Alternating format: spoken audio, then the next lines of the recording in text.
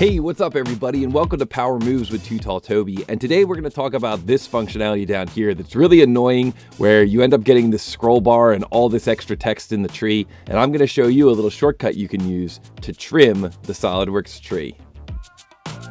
Ow! So I think we've all been in this situation before. You know, you click on something from the graphics area because you want to work on it over here in the feature manager area, and you just end up getting kind of all this extra text that really isn't helpful. You're really not sure where you are in the tree. The scroll bar ends up going all the way over to this side and you just can't see anything in the tree. And certainly one solution might be to grab this little handle here on the feature manager and move this over so that you can read all the text. But by the time you move that all the way over, you're losing half of the screen area in SolidWorks. So I don't really think that's a good solution. I think a better solution is to identify what this text is here and to hide or choose not to display that text. And so what we're looking at here is the name of the configuration, default, as well as the name of the display state, default display state.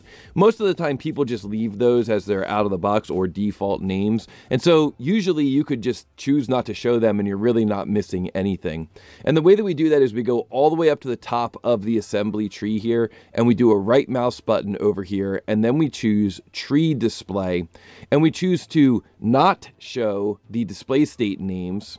And we can also then right mouse button and go to tree display and choose to not show the component configuration names.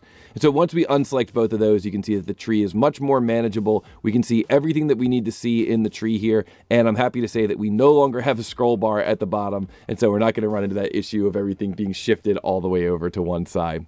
This is a quick tip, but it's something that I use a lot, both in parts and in assemblies. I like to call it trimming the SolidWorks tree. And I hope that you enjoyed this tip. If you did, be sure to like, be sure to subscribe, be sure to share this video with a fellow SolidWorks enthusiast, and of course, be sure to come back for the next episode of Power Moves.